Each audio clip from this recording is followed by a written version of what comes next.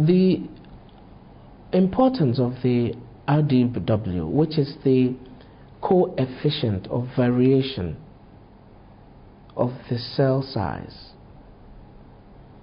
is crucial to detecting what kind of pathology may underlie an anemia.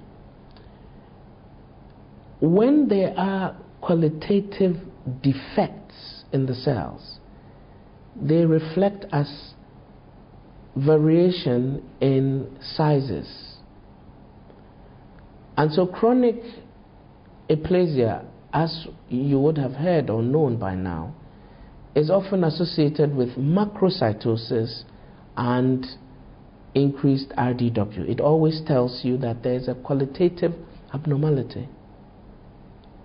In contrast, in transient aplasia, where there isn't a qualitative abnormality, but there is a transient suppression of the numbers of cells coming out, you would find that the indices would be normal, within normal. That is, the sizes of the cells would not vary very much.